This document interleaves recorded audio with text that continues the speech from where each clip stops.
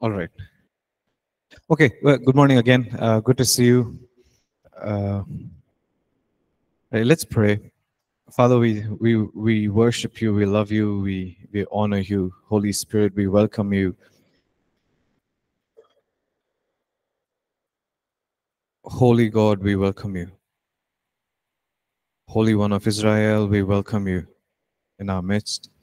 Holy Spirit, we welcome you in our midst. We love you in this place. Lord, I pray that you would break through every barrier of understanding. And Holy Spirit, I pray that you would help us understand your word. Reveal your word to us, I pray, as we learn from your word. In Jesus' name I pray. Amen. Amen. Amen. Okay. Psalm 119, verse 18 says, "Open my eyes to the hidden things of your word." There's something about not just seeing, but a revelation from his word, isn't it? Psalm 119, verse 18, that's what it says. I open my eyes to the hidden things of your word. So that means there are things that we can see in the spirit that we will not be able to see in the natural. Okay. And so let's humble ourselves and begin to learn, just open up our hearts as we learn from his word. Okay. So we finished chapter 6 in the last class. We spoke about becoming a worshiper. Yes, you remember? And we spoke about one person's example. The sinful woman who breaks the alabaster jar at the feet of Jesus. We looked at it quite in detail, and I hope that class was a blessing, and I hope that there was something that you could learn from that class. So in today's class, maybe today and Thursday, I want to combine chapter 7 and chapter 8. I want to combine both the chapters, okay? So I don't want to look at it as two separate chapters. I want to look at it as one big chapter, okay? We're talking about the presence of God, entering his presence. Chapter 7 says, entering the presence of God, right? And hold on. And chapter 8 is about personal and corporate worship. Okay? So are you ready to learn? Can we learn a little bit today? Yes? Awesome. Okay, thank you. So chapter 7 will talk about the presence of God, and chapter 8, where it's titled personal and corporate worship, it talks about the tabernacle of Moses. Very briefly, our outer courts, inner courts, holy of holies. But we'll try and mix all of that, combine all of that, and see what we can learn. Okay? So the presence of God. Presence of God. Is presence of God important?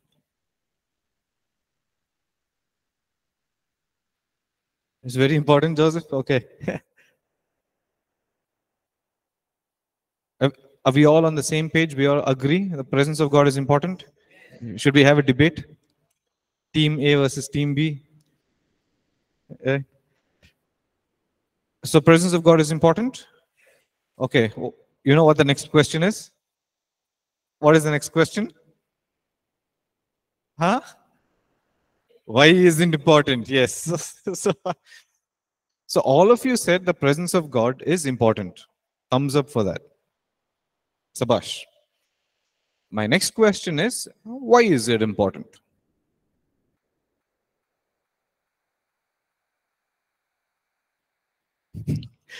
Come on, guys.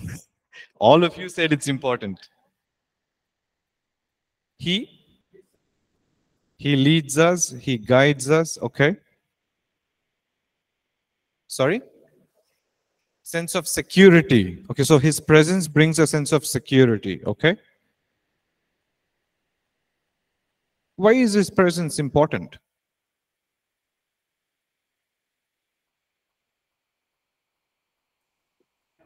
His covering is on us. He protects us. Sorry, can you say that again, Gertrude?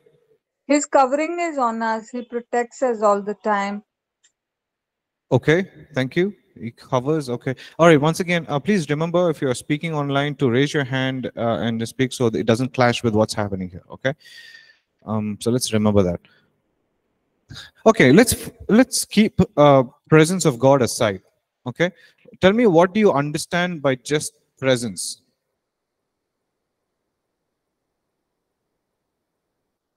What is your understanding of just this word called presence?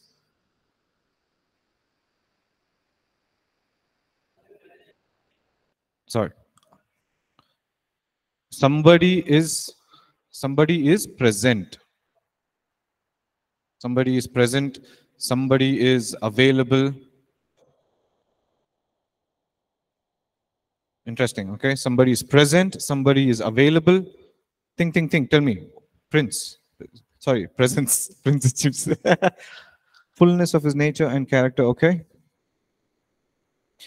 So when you hear the word presence, what comes to your mind? In Hindi, what's the word presence? Upasthiti. So why is it important? What comes to your mind when you hear the word upasthiti or presence? Prasannam.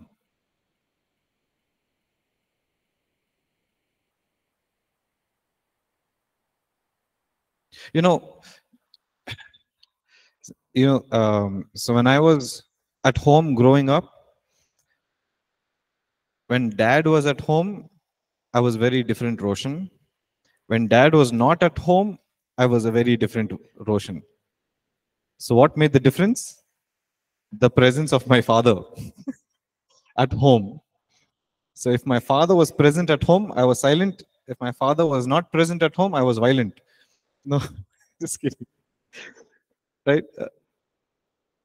Okay, let's not get very spiritual right now. Okay, my question is very simple. When you hear the word presence, what comes to your mind? We'll talk about God later.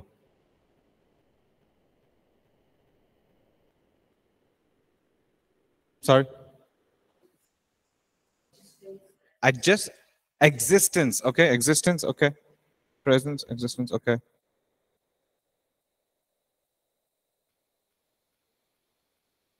So let's say another example, a presence of a teacher, right? If you go to say a Sunday school or a LKG or UKG, any of the lower school, a presence of a teacher can make you feel two things. It's the same thing as you grow, middle school, high school. If a teacher comes in, the presence of a teacher will make you feel two things. One, you will feel happy because you like this teacher. Right? Oh, in the presence of this teacher, I feel safe. I know I am going to learn something. I know I'm going to be taught well. The second example is, in the presence of this teacher, I'm going to sleep because I don't understand what he's teaching, he or she is teaching. I don't like his presence. Are you with me? So you see how a presence of a person makes a huge difference, isn't it? During COVID pandemic, we always met online, isn't it? Even the church. It was during the pandemic we understood the value of meeting one another in person. Yes or no? Like we met so many people after 6 months or 7 months, 8 months, and we were all giving high fives to each other. It's like, oh, so good to see you. So the pandemic taught us that the presence, right? Presence is the foundation of human connection. Okay, I'll say that again. Presence, foundation, foundation, right? Presence is the foundation of human connection. Okay, we were made to, live in like a community in the presence of each other. First thing God says is, it is not good for man to be alone. That means he needed a company of a presence of something else or someone else. Are you with me? Yeah. So presence, again, it's the foundation of human connection. It says that you are present or available. Now, when I meet with you one-on-one, in person, or if I'm here, you are all present over here. You are all physically present. But mentally, you can be somewhere else. Yes or no? Right? So, or when I'm meeting with a person one-on-one, say for a coffee or a tea, it's like, hey, come, Nelson, let's go for a chai, whatever. We sit, chai comes.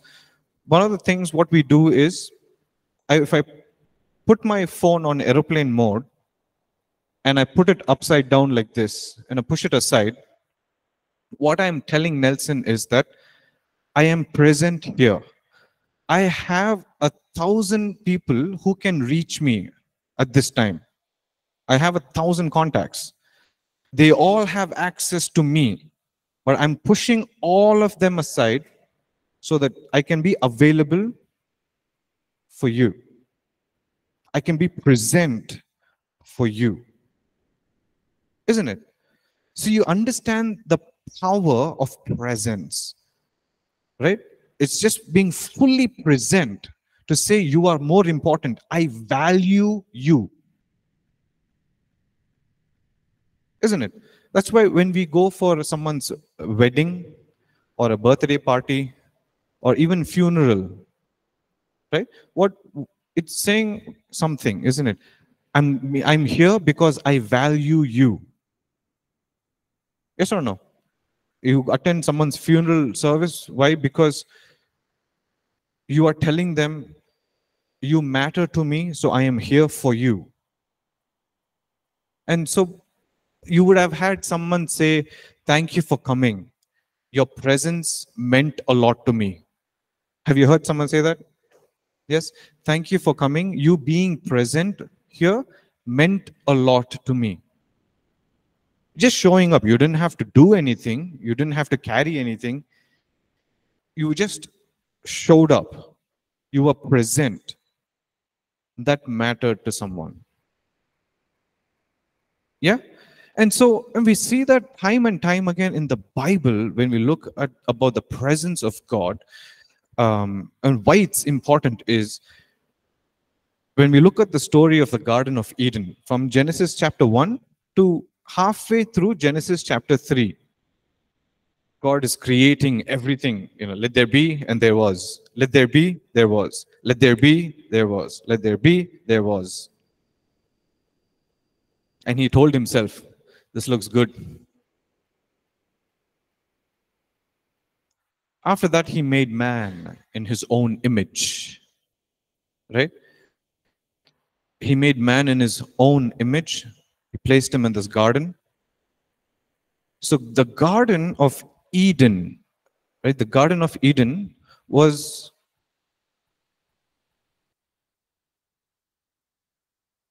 like what is called as a meeting place. Everybody say meeting place. Okay. Or a common place where heaven and earth collided. Okay. This is a place where divinity met with humanity. Are you with me? Okay. The Garden of Eden was a place where God met with human. You with me so far? This is very important. Stay with me, okay?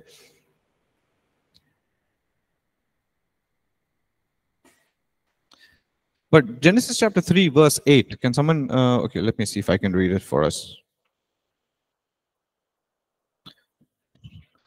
So it time and time again said, he walked in the cool of the garden with Adam in this place. He walked in the cool of the garden. They were together, right? But something happens in Genesis chapter 3, verse 8. It says, by now, Adam and Eve have eaten the fruit of the knowledge of good and evil. They have eaten. And they know that they are now naked. And that they have disobeyed God. Right? So verse 8 says, and they heard the sound of the Lord God walking in the garden in the cool of the day. And Adam and his wife hid themselves. Whatever your translation is, you need to underline those two words, hid themselves. Hide. Okay? Hid. H-I-D. Hide and seek. Hid.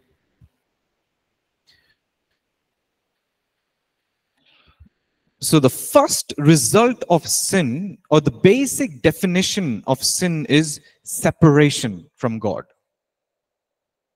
Okay? We need to understand that. The basic definition of what is sin is separation from God. So we were with him united, our spirits were united with his spirit. But when God is coming and saying, Adam, where art thou? God asks that question, no? Adam. This sounds nice in King James Version. That's why I'm using Adam. Where art thou? Did God did not know where Adam was? Did God know or not know where Adam was? He knew. Of course he knew, right? But every time when God asks a question, it doesn't mean that he doesn't know the answer. He's getting you to think. So, but God was not asking Adam, where is he physically? What God was saying is, Adam, because of sin, I can't find your spirit. Your spirit is separated from my spirit.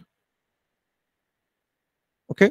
Your spirit is now separated from my spirit. So that is what sin is. Because of sin, we were separated from the presence of God.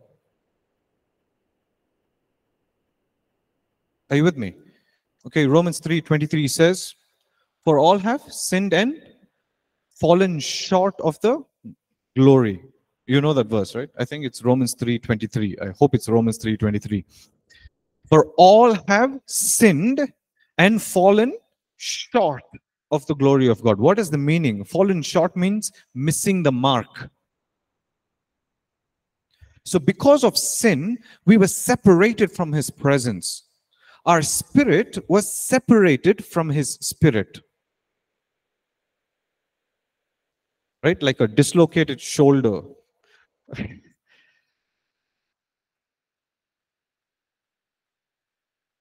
This is very important, and I want to take my time with this, and I hope you are getting the intensity of the importance of this. But now, John chapter 3 verse 16, John 3:16, what does it say? For God so loved the world that he gave his only begotten Son. Whoever believes in him shall not perish, but have eternal life. Okay, here's the thing. Eternal life does not mean the longevity of your existence. Once you die over here physically on earth, you will continue to exist, either in heaven or in hell. I'll say that again. Eternal life doesn't mean longevity of your existence. I'm going to live eternally, immortal. When you die here physically, what happens when you die physically? Your spirit is separated from your body, isn't it? Separation leads to what? Death. Yes? So, what happened when we sinned here? We were separated from his spirit. That means we were dead in sin. Ephesians chapter 2, it says we were dead in sin. That means we were separated from his presence because of sin.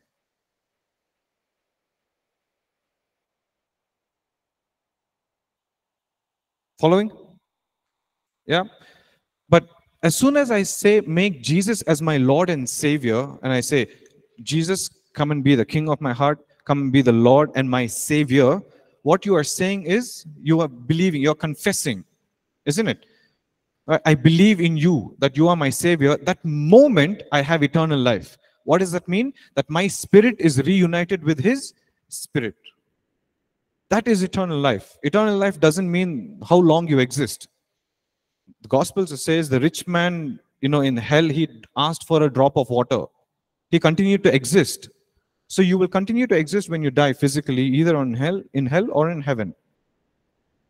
But the point is, our spirit is being reunited with his spirit. And that is eternal life in his presence. But because of sin, we were separated. Adam and Eve, they hid themselves.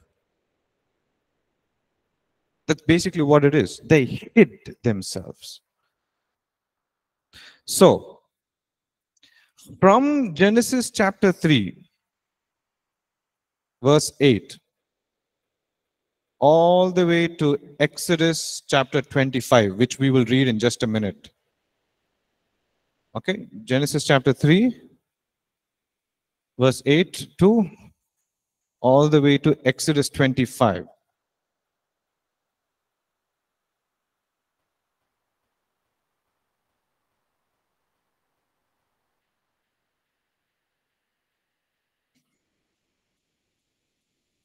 Actually, let's read that scriptures quick. Let's go to Exodus 25 very quickly.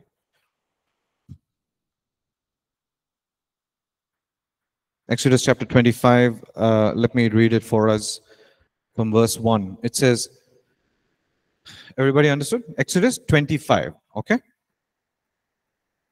Then the Lord spoke to Moses, saying, speak to the children of Israel, that they bring me an offering. From everyone who gives it willingly with the heart, you shall take my offering. And this is the offering which you shall take from them: gold, silver, and bronze, blue, purple, and scarlet thread, fine linen, and goat's hair, ram skin dyed red, badger skin, and acacia wood. Verse 6, oil for the light, and spices for the anointing oil, and for sweet incense. Verse 7, onyx stones and stones to be set in the ephod and in the breastplate.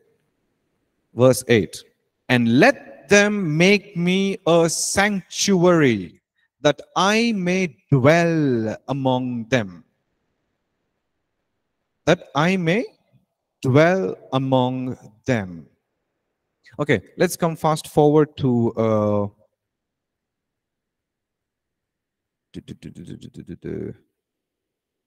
okay, let's read from verse 21, okay? Same chapter. You shall put a mercy seat on top of the ark, and in the ark you shall put the testimony that I will give you. Verse 22. Highlight this verse, okay? And there I will meet with you. Okay. And there I will meet with you. Okay, thank you. Alive? Everybody online, alive? All good? Okay, awesome. Thanks, Sanjay. So, from Genesis chapter 3, verse 8 to Exodus 25. Tell me some of the stories that you can remember between Genesis 3 and Exodus. There is a lot of things that are happening between Genesis 3 and Exodus 25, no? Yes or no? A lot of things happening. Not everything, but some of the things, stories that you can think of. Sulpa Jorgi. Cain and Abel. Okay, so K, C and A. Okay.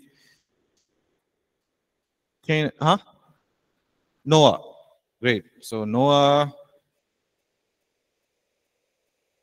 AB, ABD. Okay, so okay, AB and Sarah, all same thing. Okay. Jacob, Mr. J, huh? Mr. I, Isaac, Mr. I. Oh, sorry. Joseph again. J. Okay. All right. Tamar and Judah. That is Genesis chapter 38. You'll read about them. Okay, Jacob, Isaac, Rebecca story, and sorry.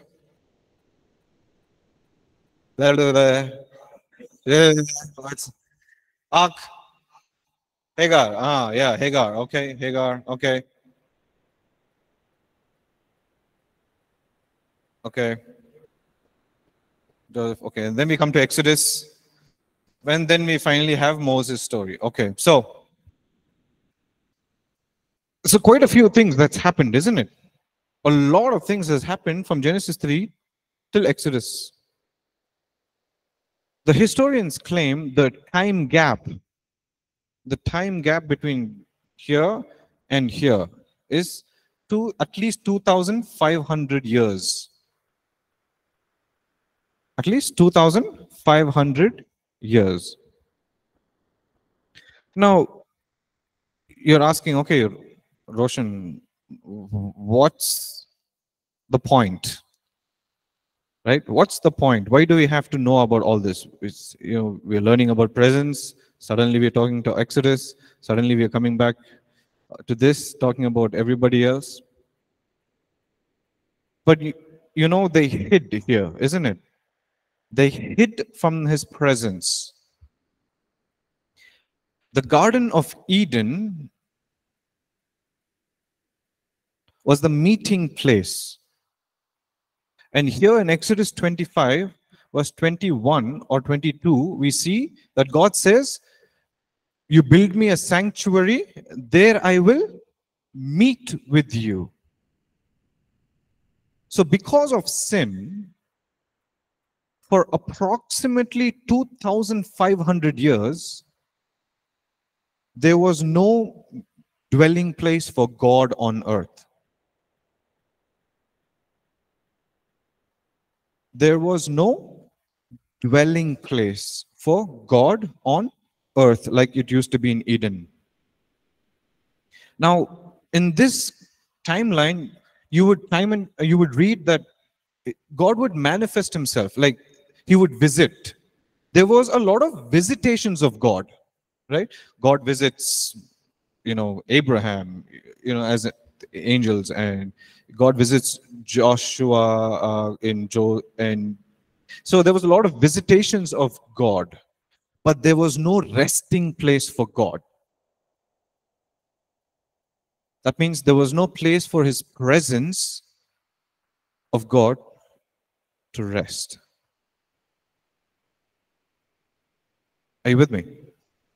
Yes. And so it took a man called Moses.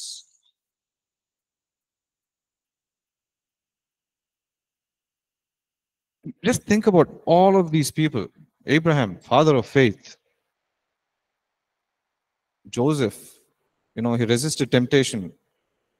Jacob, his name was changed from Jacob to Israel. Yeah, he was the promised seed through whom, the entire nation of Israel is coming through. But God chooses Moses. Is was something special about Moses? I don't know. Maybe.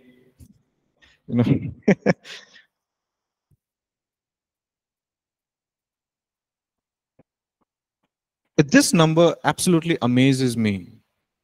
That there was no resting place for God for 2,500 years on earth. And it seemed like everybody was okay with it.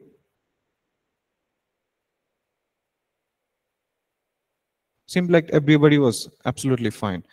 I want to just make a point here. You and I can absolutely live life without feeling the need for the presence of God.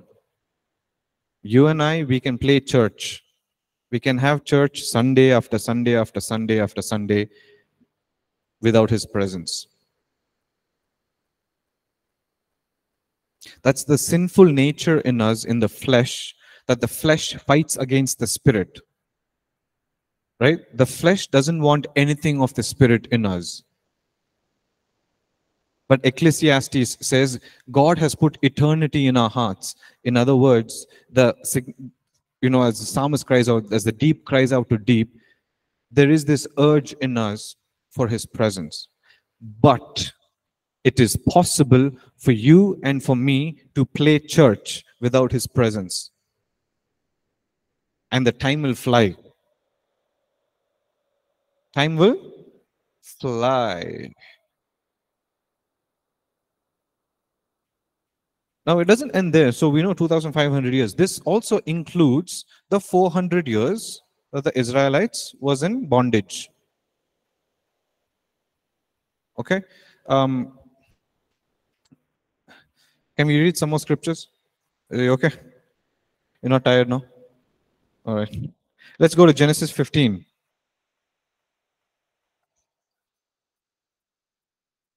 Genesis 15. Okay?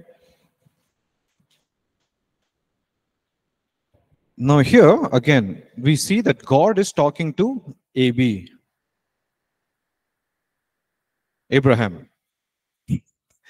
Okay, Father AB. Genesis chapter 15. Okay, verse. I will tell you verse. Okay.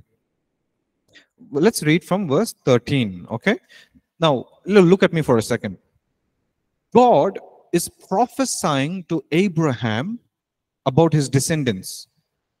Okay, what is God doing? He's prophesying. Okay, just look at this. Genesis 15. Let's read from 13. Okay. It says, then he said to Abram, know certainly that your descendants will be strangers in the land that is not their own, and will serve them, and they will afflict them 400 years. What is he talking about? God is telling Abraham that your descendants, that your people will be in Egypt, a land, they will be strangers in a strange land. They will be as slaves in this strange land, right? Verse 14. And also the nation whom they serve, I will judge. Afterward, they will come out with great possession. Underline that words, great possession. Afterward, they shall come out with great possession. Okay, that's enough for now. So God is telling Abraham way in advance that this is going to happen. And so by the time Abraham and Isaac, and by the time Jacob comes, they go into Egypt, and they are there for 400 years. They are afflicted, they are slaves. But when you read in the Exodus, when the time comes for them to come out, it says Israel came out with great substance. That means they came out with a lot of gold and silver and bronze, all these wealthy things. It is that same gold and silver, everything that they used to make a golden calf. And it is that same thing that God says in Exodus 25, that same people who gave their gold to build this golden calf, make them give to build my temple, to build my sanctuary. Are you with me? Are you with me? Yes? Okay. So let's stay.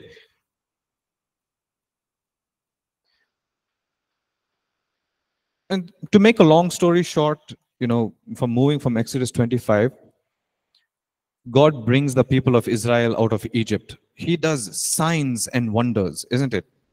God provided food for them. Bread fell from heaven. They asked for meat. Quail came from heaven. They asked for water. They were complaining. It's like, Moses, why did you bring us out of Egypt? Did you bring us out here to die? We could have stayed in Egypt. We had everything nice. Ungrateful. When they asked for water, God gives them water from the rock. When they complained that the water was bitter, God converts that water, bitter water, into sweet waters. And so, let's read one more scripture. Let's go to Exodus 33. Exodus chapter 33.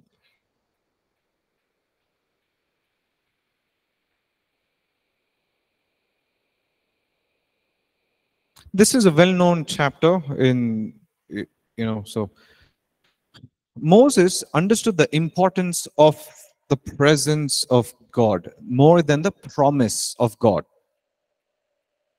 Right? More than the promise of God, he understood the importance of the presence of God. What is the promise of God for them? What was the promise of God for the people of Israel? From the land of Egypt to the land flowing with milk and honey. That was called as the promised land, isn't it? That was the land that they would live freely ever after. But Moses tells this statement. It says, God, if you don't come with us, we will not go. What is he saying? If your presence doesn't come with us, I don't care about the promise.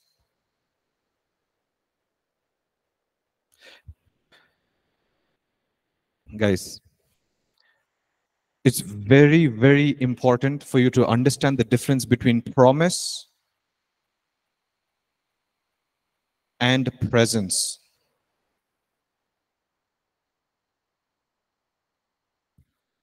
Okay? We have to understand the difference between promise and the presence. Moses knew the promise. God said, I will lead you into the promised land. But Moses comes and says, but if you don't come, I don't care what the promise is, we will continue to live here in the desert. Are you with me?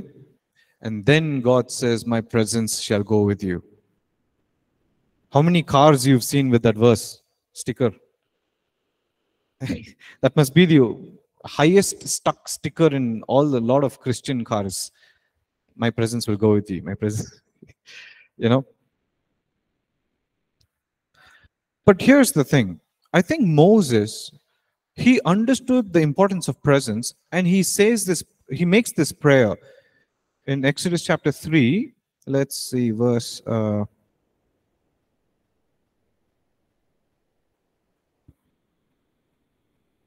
sorry guys, just give me a minute.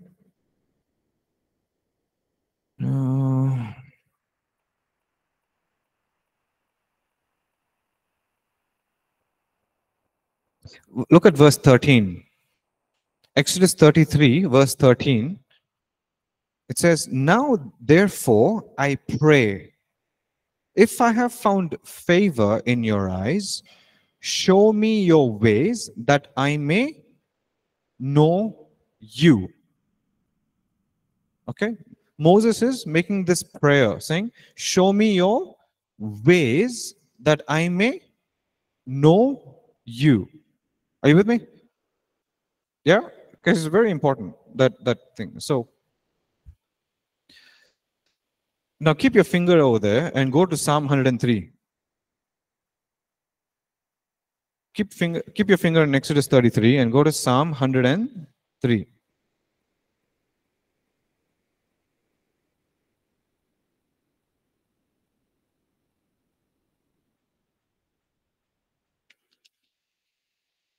Psalm 103, verse 7. Look at what verse 7 says.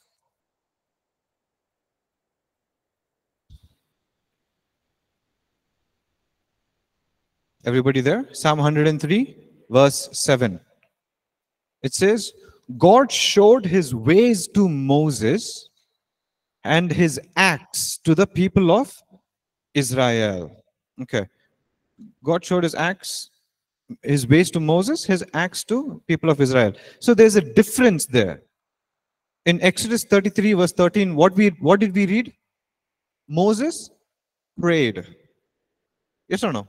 Moses prayed. Now, and we know that his prayer was answered in Psalm 103.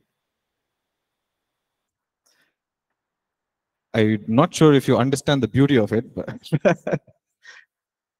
so Psalm 103, verse 7, it says, God showed his ways. Everybody say ways. God showed his ways to Moses,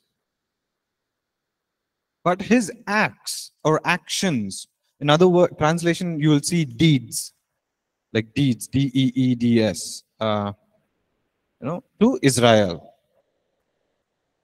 What's the difference? What is the difference?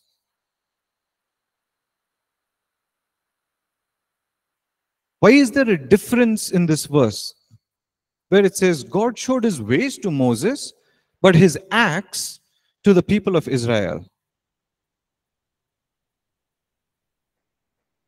Because somewhere in the journey of Moses, Moses realized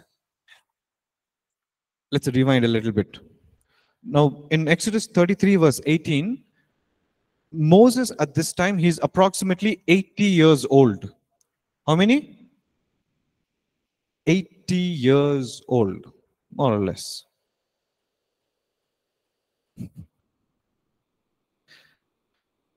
Now, Moses, he was raised as an Egyptian, right? He grew up in Egypt as a prince of Egypt. So that means he's learned the ways of the Egyptian, right? He's learned the ways of Egyptians. That means how they live life, how they do things. Moses was also a warrior. He's learned the ways of a warrior. And by the time he's 40, he's out of Egypt. He marries a Midianite woman called Zipporah. So he learns the ways of the Midianites because Zipporah's father was a Midianite sheikh. Are you with me? So he's learning the ways of the Midianite. Then he also learns to shepherd the flock because his father-in-law was a shepherd. So Moses helps his father-in-law in tending the sheep. So by the time he's 80 years old, Moses has learned the ways of the Egyptian, he's learned the ways of the warrior, and he's learned the ways of the Midianites. He's also learned the ways of the Israelites. He's also learned the ways of a shepherd. Right? He's learned a lot of things. And still he comes to a point and he says, Lord, I know of all these things. I know all these ways. And I have seen you do the signs and wonders. I've seen your acts. I've seen you provide water from the rock. I've seen you part the Red Sea. I have seen you send bread from heaven. I've seen you send quail from heaven. I've seen you turn bitter waters into sweet waters. I have seen you do all the actions. I know all these ways. I know the ways of Egyptian, Israelites, Midianites, shepherd, and I have seen you do all of this. But besides and more than all of this, he says, show me your ways. So Moses realized that there is something more to this God than the things that he does. I say that again. Moses realized that there is something more to this God than just the healings that he does, or breakthrough, or deliverance that he provides. Moses wanted to know God very intimately. And God sees the heart of Moses and says, okay, through him, I'm going to reestablish a dwelling place here on earth. So my presence will have a meeting place. Are you with me? And that is why the tabernacle of Moses is important, because for the first time in 2,500 years, there was a resting place for God here on earth. Are you with me? John chapter 1, verse 14, what it says, the word became flesh. You can read, okay, let's read John chapter 1, verse 14. It says, the word became flesh and it dwelt among us.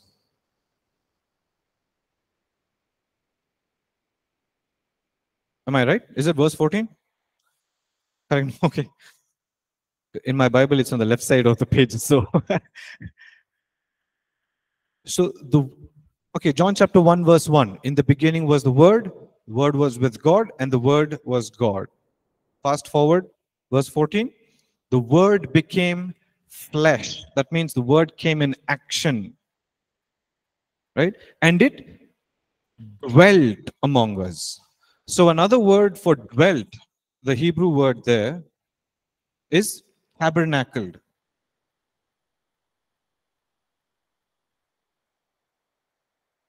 So the word became flesh and it tabernacled among us. And more literal root meaning of that is pitched the tent. That's what it literally means. He pitched the tent. So word became flesh and pitched the tent among us. So Jesus, so the tabernacle of Moses in the Old Testament is a shadow of who Jesus is in the New Testament. Are you with me? And so Okay, I'll stop with this point. From Genesis to Revelation, there is one theme of God's heart that is repeated from Genesis to Revelation. There's one thing you will keep reading from book after book after book after book, all the way to Revelation. You'll keep seeing God saying, I will be your God, you will be my people. I will be your God, you will be my people. I will be your God, you will be my people. Sometimes he'll say, you will be my people, I will be your God. From Genesis to Revelation, that is the heart of God, is that he wants to dwell. And he wants to have a people among whom he will dwell. So that his presence will dwell among his people. Are you with me? Okay. So, we've reduced the term presence of God like such a cliche thing, as in, okay, let's enter the presence of God. Okay, let's welcome the presence of God. Okay, we don't understand the weight when we say that his presence is here. We were made, you and I, we were made to be in his presence. Anything outside of presence is death. Living life or doing life outside of his presence is simply death. That's what sin is separation from God. Like our spirit, when it leaves our physical body dies. Are you with me? Yes? And so as worshippers, we need to understand the significance of his presence. Can we be like Moses and say, show me your ways that I may know you? Yes, I need healing. Yes, I need deliverance. Yes, I need a breakthrough in my life. But more than all of that, more than the promise and the prophecies that you have spoken over me, all of that is important, but I want to know you. I want to know you like my best friend. I want to host your presence. In the New Testament, in the New Covenant, you and I are the tabernacle, are the temple of the living God, isn't it? Yes? And so just like in the tabernacle of Moses, where God would come and rest, in the New Covenant, you and I are his temple. Are we being a resting place for him? Are you carrying his presence well? Are you with me? Yes? And so, if I am carrying his presence well, that when I come and meet with you, I am not just coming with my own presence, I'm coming with his. Are you with me? And so the world around you needs people like that, who carries his presence, who understands the importance of his presence. All right? So we'll stop here right on time. All right. Okay. Great. So I hope there was something that you could learn from today. We'll resume on Thursday, okay, from the same subject. Great. Thanks for joining, guys. God bless you. Have a good one.